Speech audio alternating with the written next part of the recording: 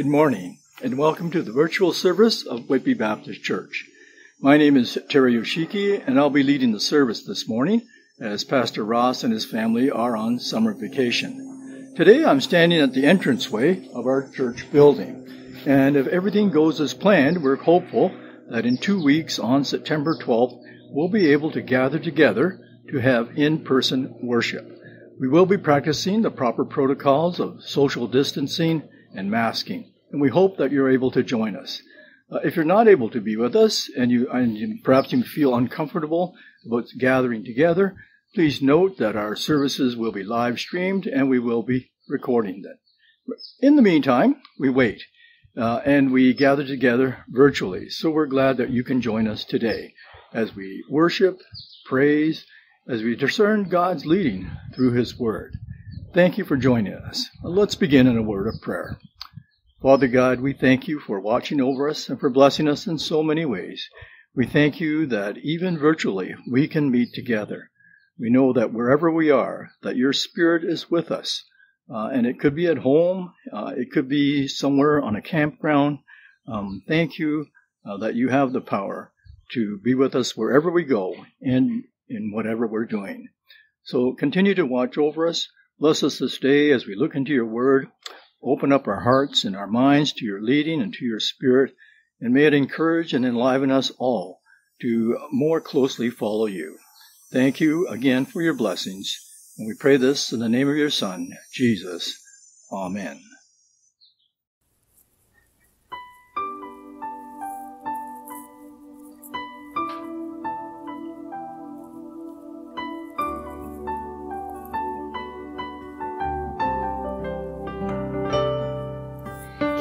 To the Lord our God and King, His love endures forever. For He is good, He is above all things, His love endures forever. Sing praise, sing praise. A mighty hand and an outstretched arm, His love endures forever. And for the life that's been reborn, His love endures forever. Sing praise, sing praise, sing praise, sing praise. Forever God is faithful, forever God is strong, forever God is with us, forever, forever. From the rise to the setting sun, His love endures forever. And by the grace of God we will carry on, His love endures forever. Sing praise, sing praise, sing praise, sing praise. Forever God is faithful, forever God is strong, forever God is with us, forever, forever. Forever God is faithful, forever God is strong, forever God is with us, forever, forever. His love endures forever. His love endures forever. His love endures forever. His love endures forever. Sing praise, sing praise, sing praise, sing praise. Forever God is faithful, forever God is strong, forever God is with us, forever, forever. Forever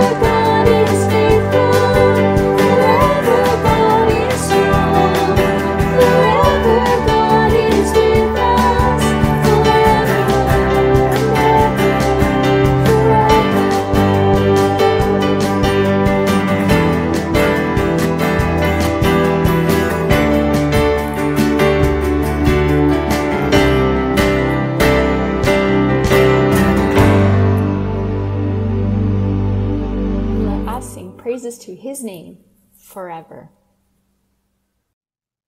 Isaiah chapter 11, verses 1 to 3. A shoot will come up from the stump of Jesse.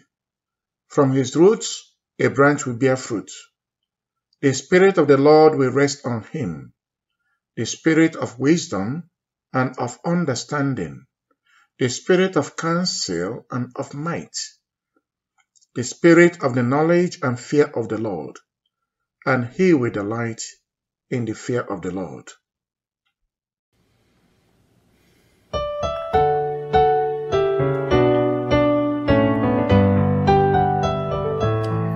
When we walk with the Lord in the light of his word, what a glory he sheds on our way.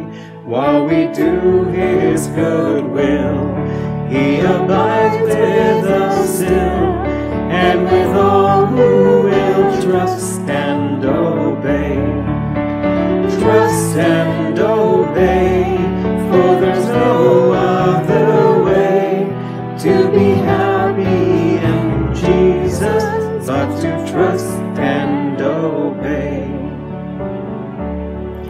Not a shadow can rise, not a cloud in the skies, but his smile quickly drives it away. Not a doubt nor a fear, not a sigh nor a tear can abide while we trust and obey. Trust and obey, for there's no other way to be happy in Jesus but to trust and obey. Not a burden we bear, not a sorrow we share, but our toil he doth richly repay. Not a grief nor a loss, nor a frown or a cross, but is blessed if we trust and obey.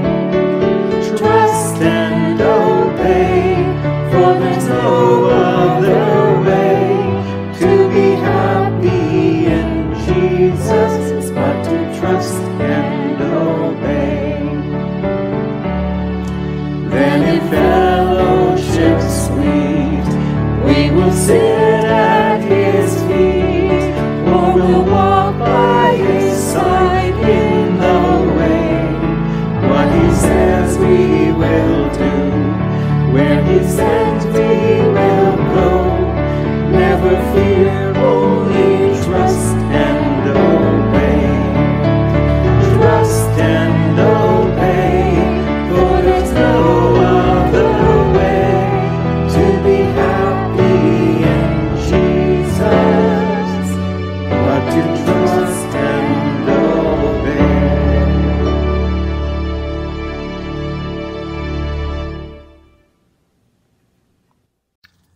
During anxious or stressful times in my life, or just the need sometimes to rest and relax and contemplate, I've found that biblical verses that I memorized in my youth and songs that we used to sing in youth group bringing me great comfort and rest. I've discovered that the seeds of my early years have given me a solid foundation upon which I can live my life to its fullest. The pandemic has been on all our minds for what almost seems like an eternity. Margot and I were so looking forward to our Alaskan cruise on June with some good friends, flying out of Toronto on June 6, 2020, landing in Anchorage and then cruising down the west coast of BC. Excursion trips were all booked, and we were in great anticipation of the venture. And I, of course, had mapped out all the different eating opportunities, aboard ship and off the ship. Then in mid-March, the directive was received to essentially cancel and in effect close any venues where people could gather and intermingle. COVID-19 was officially recognized in Canada and the shutdown had begun.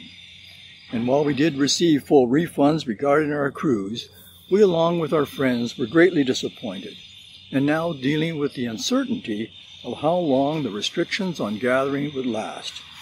Do you remember those first few months? There was literally nowhere to go and nothing to do. From a public venue perspective, and even privately, we were encouraged not to travel and to stop family gatherings. Essential services, such as grocery shopping, restricted the number of shoppers, and there are always lineups, and in many instances, a shortage of essential products like toilet paper. We were encouraged to use online methods. Many of us ordered our food and had it delivered to our porches.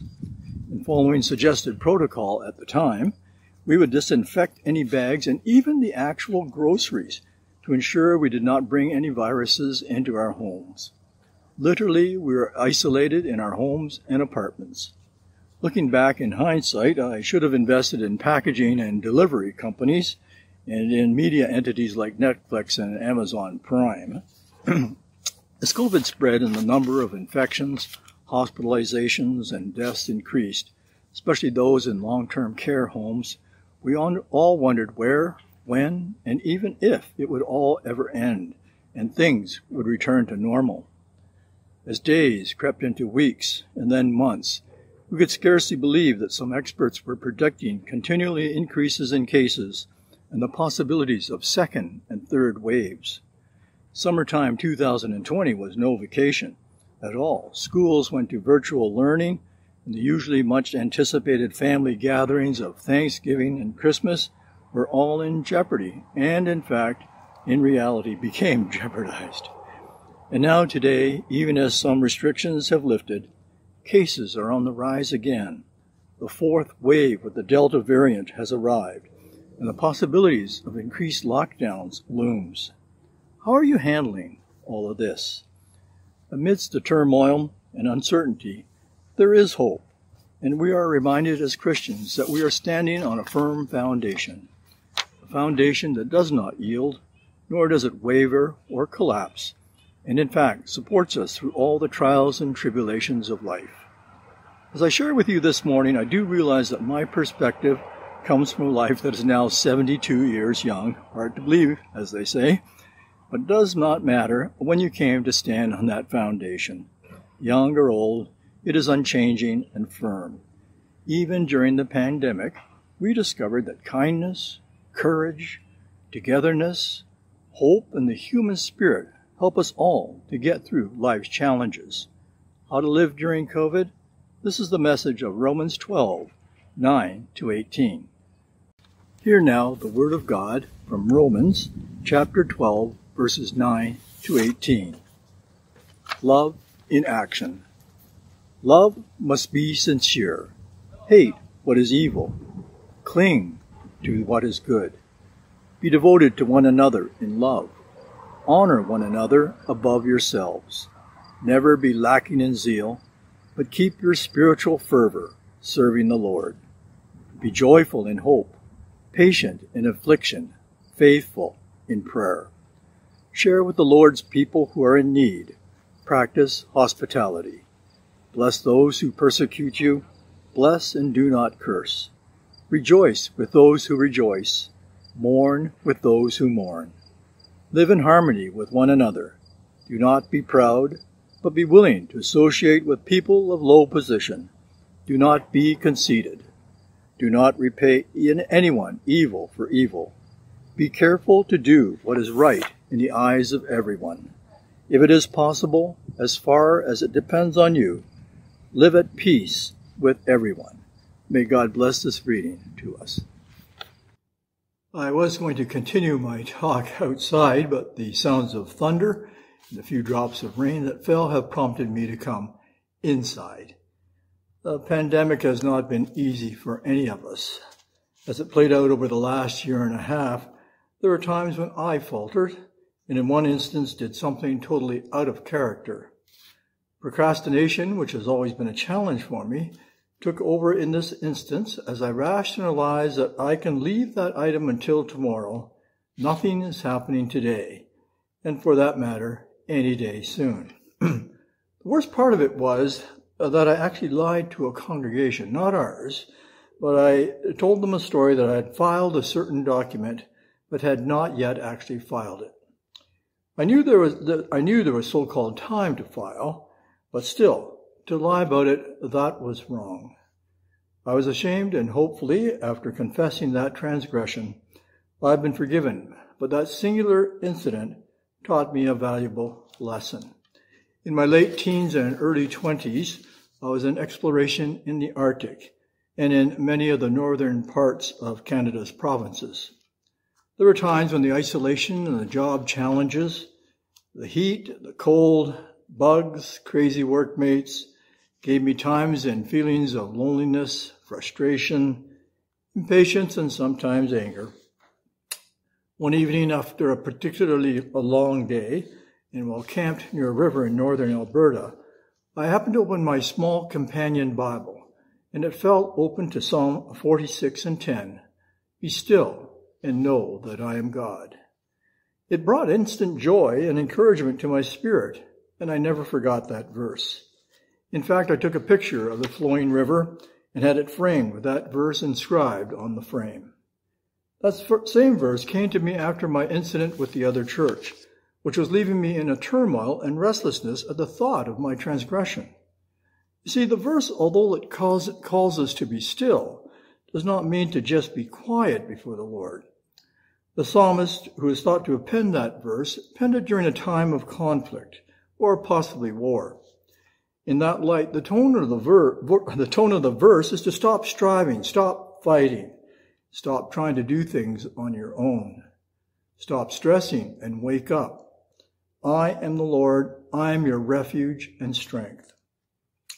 In our hectic world, it's been stated that we could have upwards of 50,000 thoughts a day. And some of those thoughts are not always pretty. You know the ones. I can't believe I messed up. I'm an idiot. It's too hard. I'm a failure. I'm a fraud. I'm too young or I'm too old. The world asks us to be busy, but God asks us to be still, to stop striving so much and instead come to know him and receive his love, peace, and forgiveness and guidance. In verse 2 of Psalm 46, it speaks to the earth giving way and mountains falling into the sea, but God is our foundation and ever-present help. He does not give way to the forces of nature or to anything for that matter. It was that way back in 1967 when I was just a new Christian sitting by the riverbank. And it was that way in 2020 when God was still a firm foundation for my anxieties. And so I was reminded to stop trying to do too much on my own, but to take the time to listen and then move into action where he leads, not where I think I should be. In my preteen years at our former church, Biblical Baptist, there was an organization, a club for young boys called Tyros. I think it was originally a ministry created by United Church to reach out to and disciple young boys as they entered their teen years. The Tyro group met each week and we had a secret handshake, which was like this, and a specially coded word, essentially a password in today's language. It was Sifith, mostly unpronounceable, but a lot of fun as we maneuvered through the secret handshake and the password, which was when spoken was more like a spit, Sifith. Well, Sifith was taken from 1 Corinthians chapter 16, verse 13. Be on your guard, stand firm in the faith, be courageous and be strong. Stand firm in the faith. S-F-I-T-F, Sifith. Obviously, I've never forgotten that verse, but it took me a decade or so to realize its true meaning.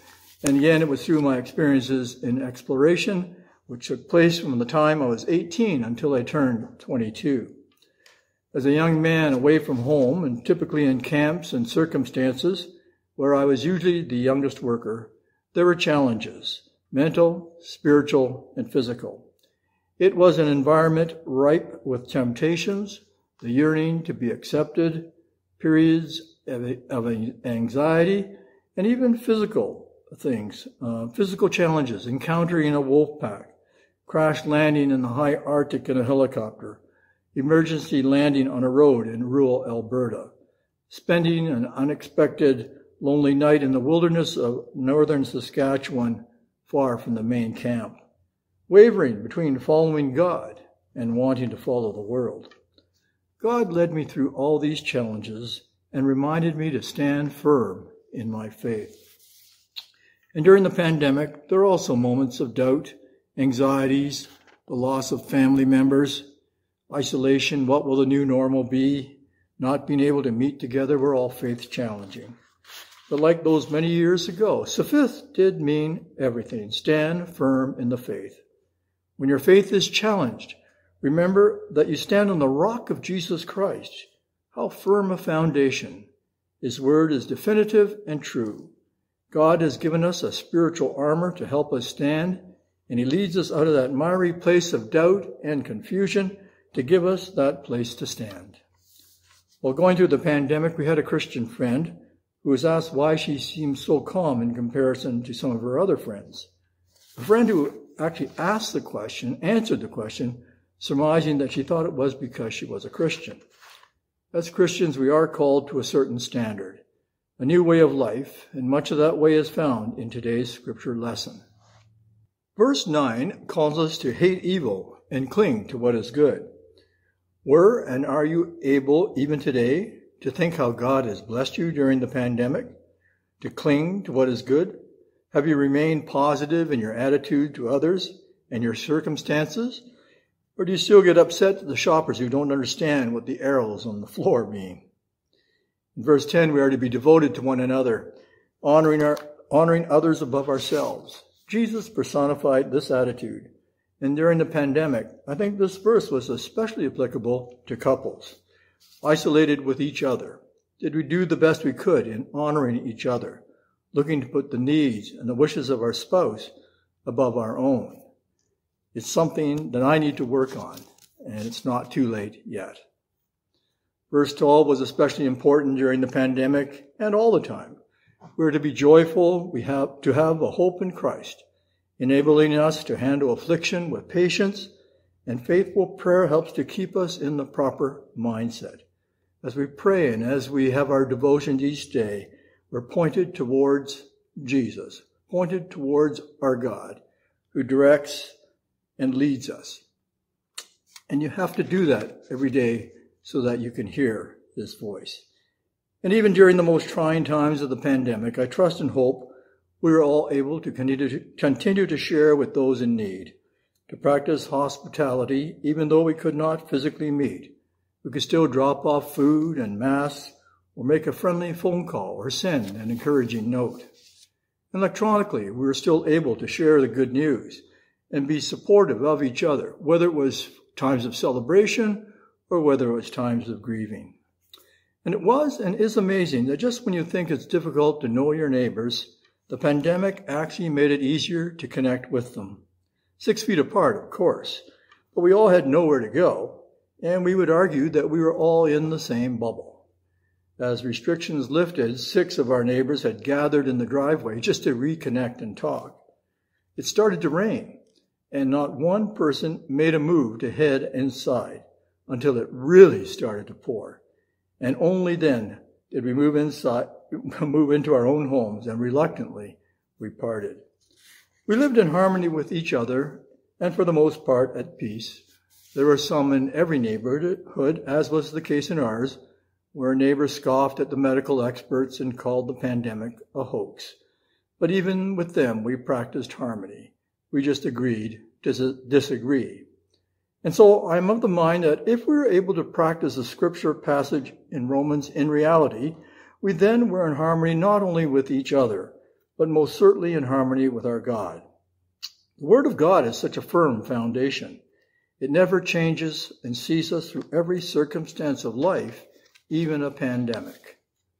My final thought has to do with the hymns of our youth, well, at least my youth.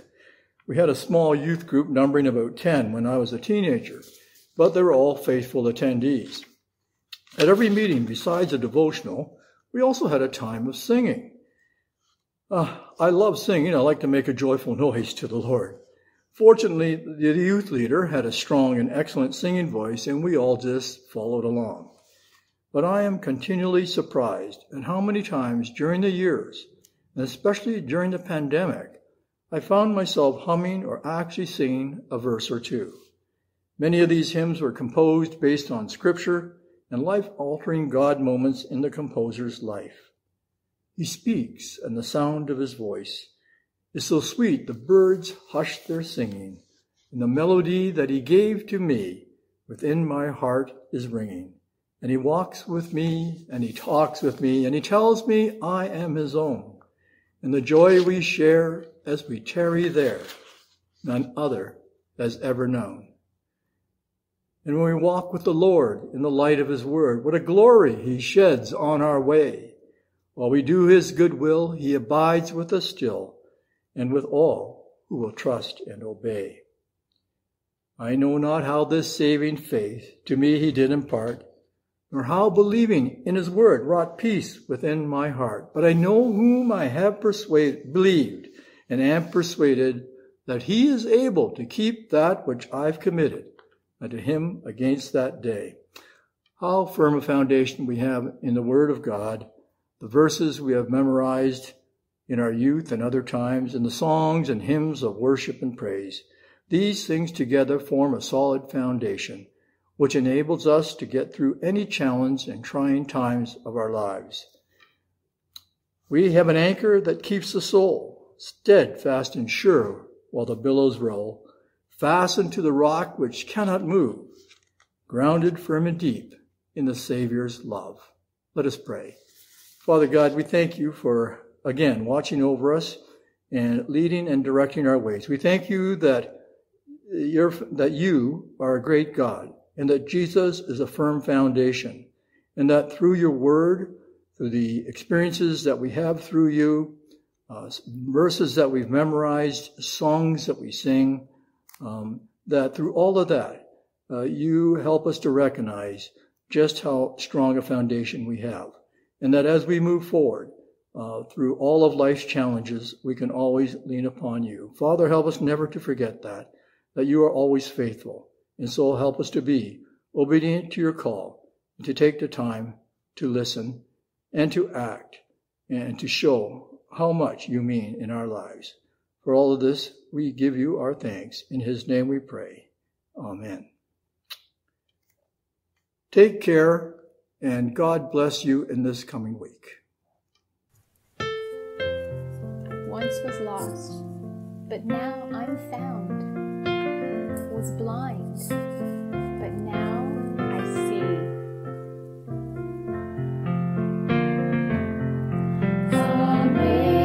Amazing grace, how sweet the sound that saved a wretch like me. I once was lost, but now am found, was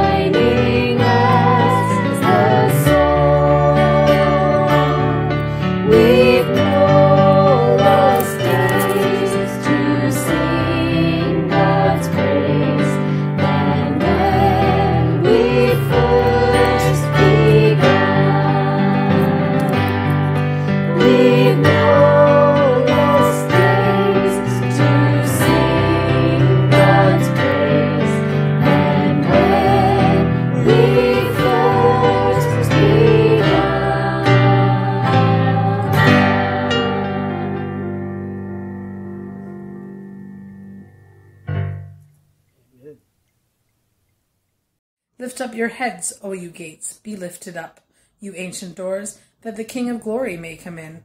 Who is this King of glory? The Lord strong and mighty, the Lord mighty in battle. Lift up your heads, O you gates, lift them up, you ancient doors, that the King of glory may come in. Who is he, this King of glory? The Lord Almighty. He is the King of glory. Amen. Morning. It was so good of you to join us today for worship. And thank you very much to Terry Yoshiki, who was bringing our message today in Pastor Ross's absence. Pastor Ross will be back with us, bringing the message on September the 12th. And September the 12th is a very exciting day because that's when we are back in the worship center for the first time in many, many months. So we look forward to seeing as many of you as possible, or as many of you who are comfortable, back in the worship center at Whitby Baptist, 411 Gilbert Street. We also would like to announce this morning, congratulations to Jeff Stevenson and Michelle McAdams, who were joined in matrimony yesterday. Their wedding took place in Bracebridge, and they begin their new life together. So we'd like to congratulate them, and of course we send best wishes to Margie and Ron and all the family in gaining a new daughter. This past Tuesday, Jennifer Gibb met in the parking lot with some youth. That's the second time they've met this summer, and they're looking forward to getting back in the building too and being able to meet together in a regular fashion. If you'd like to socialize and chat with some people after the service, we welcome you to join in the coffee time. You can find the link for that on the update which came out on Friday. If you don't regularly get the update and you would like to, just send an email to peoplematter@whitbybaptist.ca. And also there you'll find the information on the prayer conference, which takes place every Tuesday at 7 o'clock. If you'd like to register for that, be a part of that prayer group, you can send an email to the office at whitbybaptist.ca, and we'll get you set up so you can join in on the conference call. Just a couple of people I'd like you to bear in mind at the moment. I think particularly of Janet Spittle, who is in the hospital. Continue to pray for her. And also pray for Joan McLeod, whose husband Tom went to be with the Lord just last couple of weeks. The funeral will be by registration on Tuesday, the 31st of August. And also be with Maya and Denny. They would have traveled to Niagara Falls yesterday for the funeral for their brother-in-law, who passed away quite suddenly just last week. So continue to uplift all these folk in prayer. And we look forward to seeing you all very, very soon. Hope you have a wonderful week. And thanks again for joining us.